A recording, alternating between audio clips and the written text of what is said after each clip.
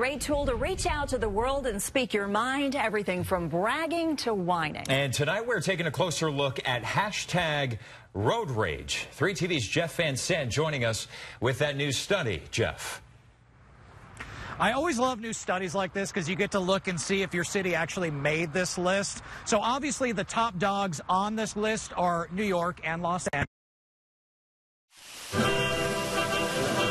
Scottsdale.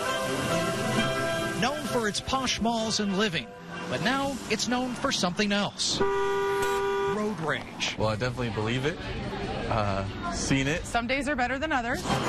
A study by the Auto Insurance Center looked over 65,000 posts on Instagram using the hashtag road rage. From that, they made a list of 24 of the worst road rage cities. Scottsdale came in at number 24. I definitely get angry and cuss in my car. Jen Helton admits to having a bit of road rage herself and says people can get pretty nasty. They cut you off, they yell at you, they roll down the window, they get really aggressive and like tailgate you and slam on their brakes in front of you and all kinds of wild stuff. Sometimes downright terrifying. Somebody actually waved a gun through their window. The study breaks down peak hours of road rage in this graph. 4 and 5 p.m. take the cake. Everybody is leaving at the same time and everybody's coming back at the same time. So maybe Scottsdale can learn from this, maybe grow a little. Instead of an angry honk, how about a nice wave?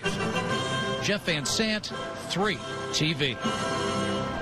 So tonight, Bernie